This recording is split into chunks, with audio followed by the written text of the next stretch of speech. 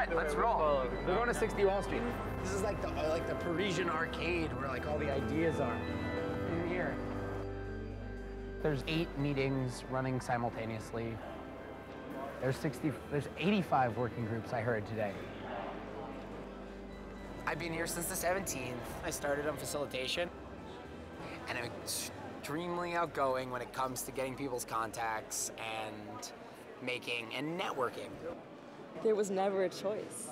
From as long as I can remember, I was always going to be doing something like this at some point, and I was frustrated not knowing when that was going to be, and then I saw this start to happen, and it was so on point. It was so exactly what needed to be happen. It was the discussion on the table. It had domestic and global implications, and I just saw it and I said, yes, I'm going to go there, and I'm going to do this with everything I have. That idea, that like revolutionary possibility had been like, was sown in Cairo for me.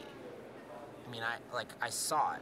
That's like, you know, one of those things where no one predicts it, no one sees it. It seems completely impossible outside of any sort of like, you know, historical pattern. Just kaboom. Here we go, guys. Don't get corralled. We want to shut down. We want to shut down every entrance. Every entrance. So a couple hundred people. So a couple hundred people should stay here. Should stay here. The rest go to the next. Shut it down.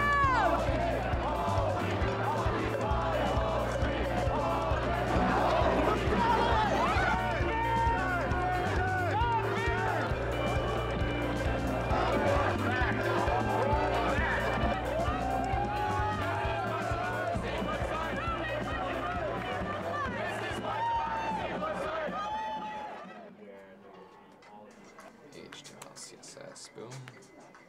So what color were you thinking of for the donate button? The blue or the green? Green or blue, like there's some options. I was thinking that the links could be blue, but I think green certainly promotes action, makes people feel comfortable. It says money, it says go. Green means go, yeah. Been working in the international arena for now 6 years, and I decided that I needed a break. And then I was also deciding that I don't want to work for large institutions anymore. And then this came about and was just like, perfect. We craft narratives. I mean, that's part of action planning. What is the action for? What is the outcome of it? What is the message we want people to walk away with? And through that, also being highly engaged and highly aware of how our actions and the things we interact with on a day-to-day basis affect people all over the world.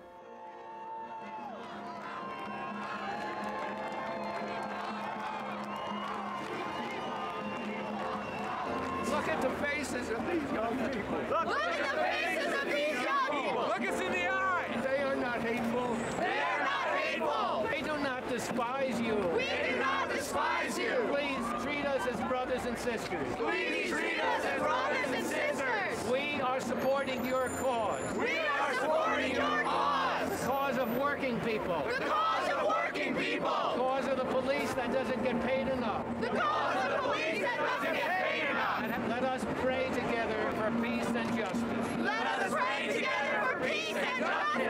Thank you. Thank you. How I'd like to start the meeting is just taking a minute to be aware of all of the people around the planet who are engaged in this work with us right now. So we have a lot of groups here tonight, which is amazing. This could not be a movement. Occupy Wall Street could not be a movement without every single one of the working groups here. Can we just give it up for all the working groups?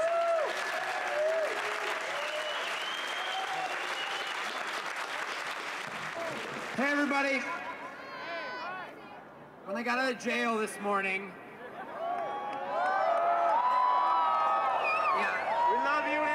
I thought a lot about, how we were going to continue and where we were going to go from here. It's a long fight. Everybody here knows that, I hope. And I think two answers to that are one, direct democracy, and secondly, direct action. People need to get out there. They need to lose their fear. When 400 people raid the park and they take all our material things, that's nothing. It doesn't matter. This is a movement, and a movement's an idea.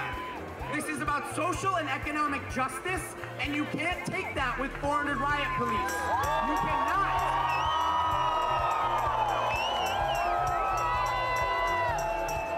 We are the 99%.